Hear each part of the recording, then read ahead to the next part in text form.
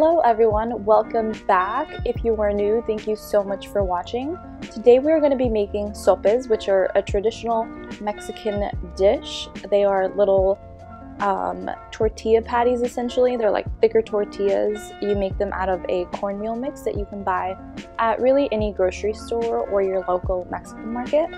But we're actually going to start off with the really basic salsa that I made to top these with, which involves using a jalapeno and a serrano chile, along with 1 to 2 tomatoes and like 2 cloves of garlic and a handful of cilantro.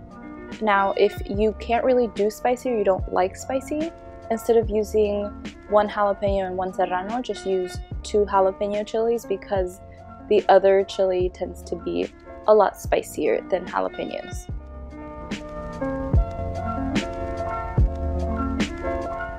Now what I'm doing here is I am roasting all of the salsa components. So what I did is I lined a tortilla warmer. You can also use just a flat pan or a skillet, but you're gonna lay down all of the tomatoes and the chiles and the garlic cloves, and you're gonna let them blacken a little bit on one side, and then you're gonna turn them upside down and do the same on the other side. And once all of that is done, you're gonna add them into the blender and blend it up. Now, if you don't want to roast them, you don't have to, but I promise they taste a lot better if they are roasted.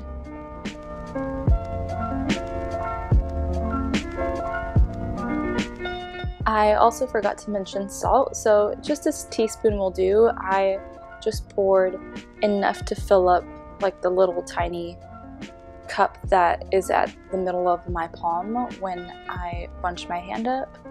And that's really it for salsa. It's super simple. You can add any variation of chilies if you want. You can keep cilantro out if you don't like it. I know a lot of people think it tastes like soap, so just feel free to really do whatever you want with your salsa.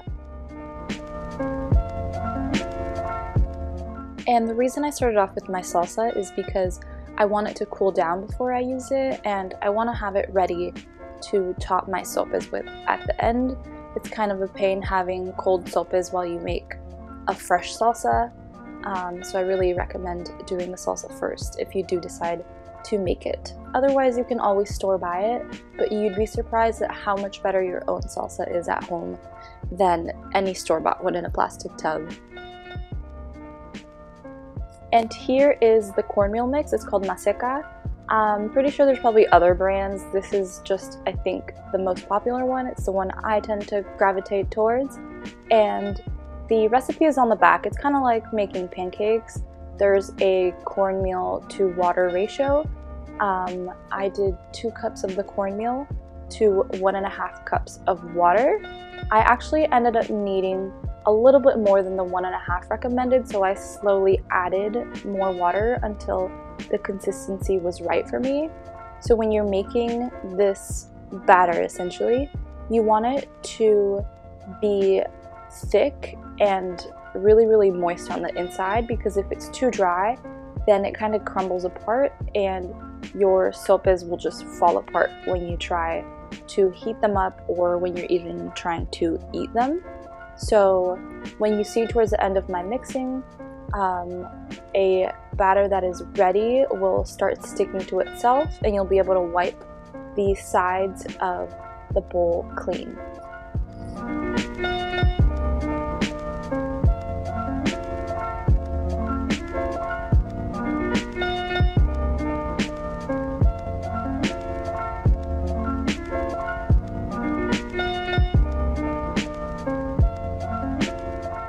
And now comes the fun part. This is just the little patty making part. I am not using any specific technique. I just started off by rolling a ball and then flattening it between my palms. My mom and my grandma can obviously do the really cool thing where they pat the dough in between their hands really, really fast, which I don't think I'll ever be able to do. Hopefully, maybe someday when I'm older. But what I'm doing is I made my patty.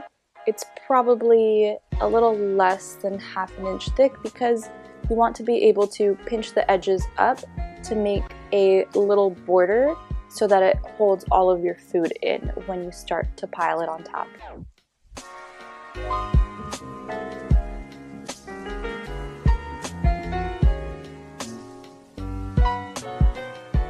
Once you've pinched all your edges and you've made your little disc with edges, you are going to go ahead and lay it flat side down first onto the warmer. You can also just use a plain flat pan. You don't need to add any oil to it. Some people do prefer to deep fry these. I'm trying to take a healthier route and just do them on my tortilla warmer. And while I wait for the patties to cook, I am going to go ahead and slice up my toppings. So I am vegetarian, so my base is going to consist of refried beans, and then I'm going to top it with a bunch of different veggies, and then sour cream, cheese, and salsa on top. If you are not vegetarian, you can either buy a rotisserie chicken or you can cook chicken breast and then shred it. That's what my mom tends to do for these dinner sopes. And if you don't want meat, then you can just follow along with my toppings. And along with the meat sopes, you're essentially still using these toppings.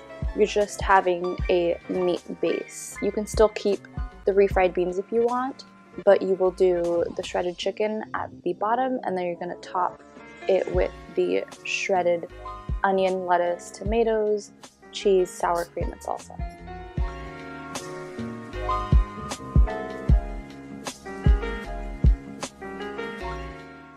Oh my goodness, and avocados too. Avocados are actually my favorite thing on earth.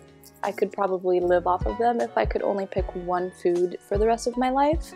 Right here I'm showing you my cheese. I actually went to my Mexican market and got fresh cheese. You can also just buy the Cotija brand or the El Mexicano brand that come in the plastic wrap. They're just as good. I just like this specific type of cheese. It's called Los Altos, and it's the type that my mom usually buys, so that's why I get that one.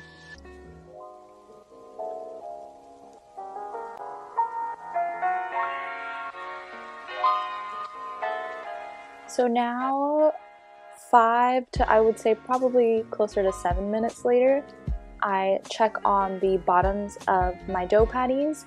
They will have these slight charred marks. So once you see that, you can flip it over so that you can cook the top side for another 3 to 4 minutes.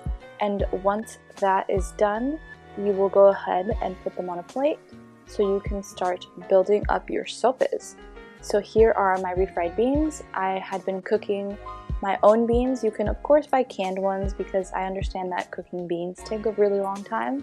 You can also buy canned beans and then make your own refried beans, which I think would probably taste even better than the already canned refried beans. But it's totally up to you. Whatever time you have available is what's going to dictate, you know, what you're going to be able to do. I like to do double cheese, so I'm going to put cheese on top of my beans, and then later on you'll see that I put cheese on top of everything else.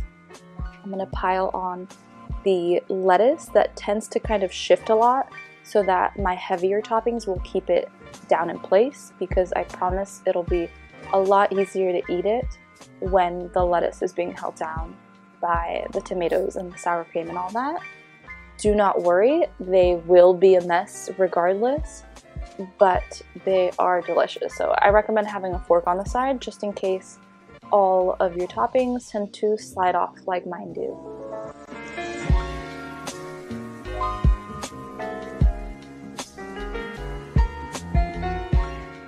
You can of course always use the non-dairy options. The cornmeal is completely vegan, so whatever you put on top is completely up to you, and if you don't eat any meat or animal products, you can of course alter it to your diet.